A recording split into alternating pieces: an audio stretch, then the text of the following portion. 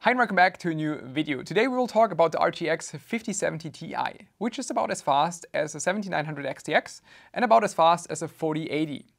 And it's also about 10% faster than an RTX 4070 Ti Super. Yeah, that's basically everything we can say to it. Maybe that it's also a little bit less power hungry than the 7900 XTX. But then that's really about it. But if you still want to listen to more and see all the details, let's get to it. You think your data is automatically GDPR compliant just because the server is located in Germany? It's actually not that simple. Due to the US Cloud Act, any American company can be forced to hand over data to US authorities, even if it's hosted in Europe. European providers like Hetzner, on the other hand, are subject to EU data regulations and are therefore not affected by the US Cloud Act. Combined with the right settings and contracts, you can ensure that your data is truly GDPR compliant. For example, with Hetzner Object Storage, you not only store your data in a GDPR compliant manner, but you can also easily scale it at any time, flexible and securely, according to your needs. You can find all information for safe and worry-free hosting by following the link in the description. As a first metric, we can as usual look at the 3D Mark Times by Extreme and also at the 3D Mark Speedway to get an impression of both older and newer games. And for the older games and raster performance, 3D Mark Times by Extreme GT1 is a very good indicator. There we can see the RTX 5070 Ti being about 12% faster than the 4070 Ti Super and about 7% behind the 7900 XTX. In this situation, the 5070 Ti is about twice as fast as an RTX 2080 Ti. And now for newer games, 3D Mark Speedway, especially if they use ray tracing. Interestingly, in this scenario, the 5070 Ti beats the RTX 4080, while it consumes about 10% less power. It also clearly beats the 7900 XTX. And in this situation, it is about 9% faster than the 4070 Ti Super. Now, before we jump into the gaming benchmarks, we will first look at this card in more detail when it comes to fan speed, coil whine, how it clocks, PCIe speed and all that. The MSI Ventus 3X was pretty decent for me. It's a quiet card, and even as you can see now in idle, it's semi-passive. The PCB is quite short, as you can see. That's why the power connector is a little bit inconvenient in the center. Generally speaking though, I was positively surprised with the card, with the layout. It is pretty quiet, and also I didn't really notice any kind of coil whine, which was good. Same as 5080 and 5090, also the RTX 5070 Ti comes with PCIe 5.0. I'm just running the render test to force it into X16, otherwise the power saving mode would drop it down to, for example, 1.1. But with this specific card, I didn't have any issues with PCIe 5.0. You can also see 16 GB with GDDR7, which is the main difference, at least when it comes to the memory, to, for example, at 4080, and we will just switch to the gaming scenario. If we're looking at how the GPU behaves, we can see 2750 on the GPU, 1750 on the memory. The GPU temperature is always around 65 degrees Celsius. Memory temperature I saw slightly above 70 degrees Celsius. That is all in the absolutely green zone. What I observed, what I find interesting, is that whenever I put the card under load, the initial fan speed is always a bit higher, so it's maybe 2150 RPM, and then it is dropping down a little bit to about 2000, which I personally think could still be lower. So if you want to tweak this manually, you could surely still make this card quite a bit more quiet, especially looking at the 65 degrees Celsius on the GPU. So there is certainly headroom for either lowering the fan speed or also for overclocking potential. And if we look at the board power draw, we can see just below 300 watts in the gaming scenario. Now the gaming benchmarks, and we will jump into Star Wars Outlaws, which was the scene that I just showed you for just generating some background load for the card. And I want to highlight that I was testing everything in 4K. But the 5070 Ti I would personally probably more use as a 1440p card. But with all the 12-volt high power stuff happening lately, I simply didn't have any time to retest all the other cards again in 1440p. I would probably need, like, I don't know, 2 or 3 days for that. And that's why we will just also compare this one with 4K. And even though I'm aware that it might be better to look at 1440p, I think Most other reviewers might look at 1440p, so in the end it might actually not be that bad to also have some information for 4K. So let's get to it. In Star Wars Outlaws I tested all the cards with DLSS quality but without frame generation, because even after a couple of driver updates for the GPU and also patches for the games, it is still not working for me. I still don't know why. But in this condition we can see the 5070 Ti being about 9% slower than the 4080 and about 12% faster than the 4070 Ti Super.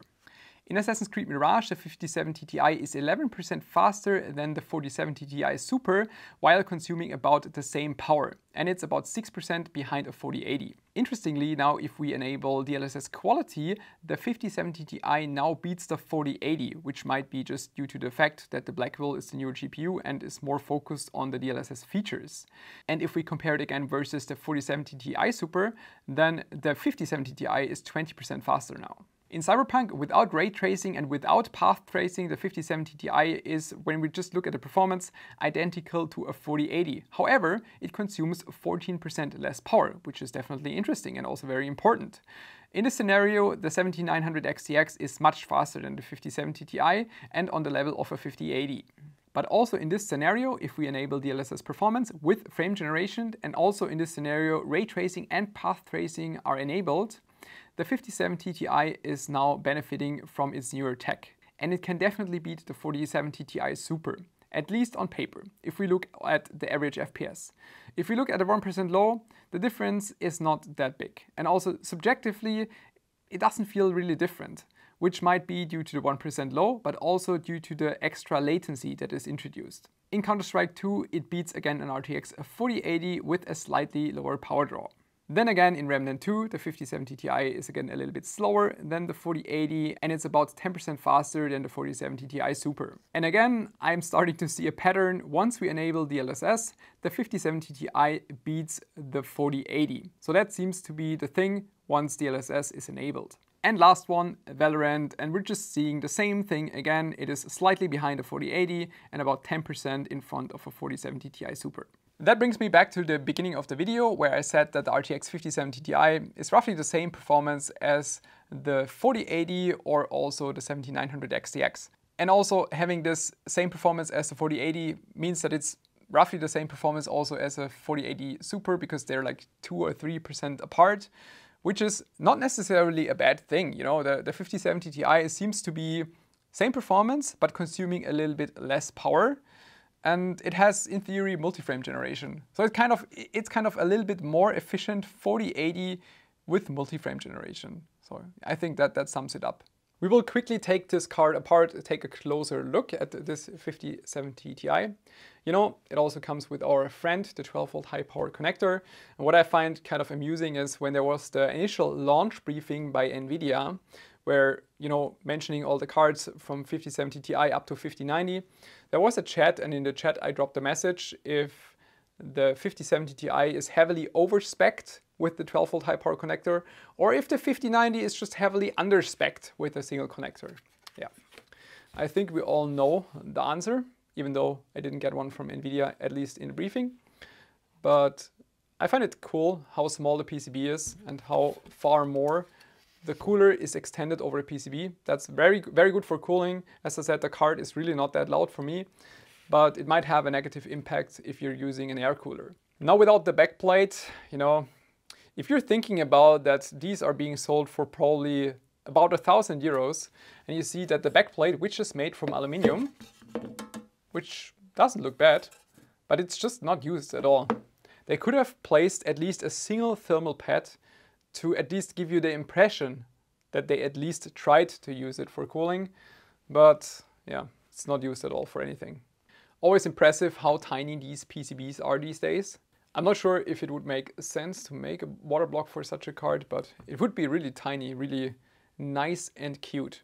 The GPU is about 25.5 millimeters long and about 15.7 millimeters wide. Now the thing is very similar to all the other RTX 50 cards. The performance itself is not that bad. It's not impressive either. It's just not that bad. But it might be very bad when it comes to the pricing, which is something that is, at least for me, really hard to judge. You know, if you're just looking at the MSRP of $749, that would not be bad, because at 749 USD, you would get this card, which is roughly 4080 performance. It's a little bit more efficient, has multi-frame generation if you're looking for that. So just looking at that, actually not too bad. It's not impressive, but it's not bad. Not bad, not terrible is something I would say. But I don't know. The pricing and the things that were leaked up front just didn't look good, you know. In Germany, we saw prices between 1,000 and 1,300 euros, which would simply be way too high, because that is sometimes above a 4080 Super, or often above a 4080 Super, and a 4080 Super on average should be faster than this card. It doesn't have multi-frame generation, you know, NVIDIA, I know that, but most people probably won't care. Yeah, it makes it incredibly hard for me as a reviewer to just give a good conclusion. The MSRP doesn't look bad, you know, but the reality, the prices in reality, they look a lot different. And they might also change overnight. So difficult for me to give a real good conclusion. It's an okay card, should do okay on a technical level. It's not impressive, but the price might kill it. Thanks for tuning in. See you next time. Bye-bye.